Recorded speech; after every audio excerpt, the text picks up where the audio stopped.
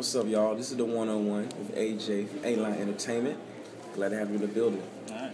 Could you? ALINE Entertainment, that's a label/management company. Specializes in the genres of hip-hop and R&B. Started the company in 2009. This is while I was interning at Midnight Blue Studios, right up under Jim Johnson, Rico Love. I was there for almost a good year. Kind of saw the ins and outs of how they work and how certain companies are structured, and a lot of the celebs that used to come through to book studio time. So, I started ALINE Entertainment with just a vision, more of authenticity of music. Whatever you talk about, just be about. Pretty much, that's my motto. And I took it from there. Well, I come from a musical background. My father had his own band for years before I was even born, till I was probably maybe the age of 7 or 8.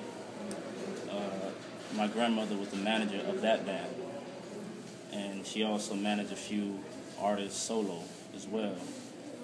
So, from there, I think I just got more of my grandmother's characteristics and talents as far as dealing with people and just being more business savvy, especially in the entertainment business. I think that was the biggest thing that I've learned, and also my whole trial and tribulation as far as, different things that's happened, even through college. I graduated from Full Sail University in Orlando with my bachelor's in entertainment business. So, of course, I'm going to know a little bit more and just be a little more seasoned to this, I would say, entertainment world, because of the fact of my background as far as my family and the education that I've acquired over the years, That's one of my inspirations. Anybody that's just out there really getting it. If you're talking about on a mainstream level, like one of the best A&Rs, in my opinion, is the dude Diddy.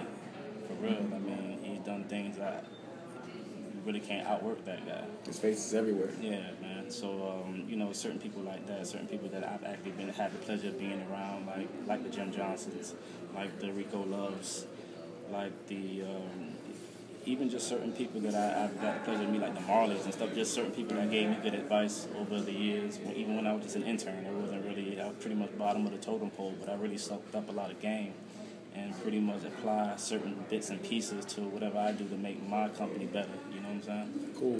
Cool.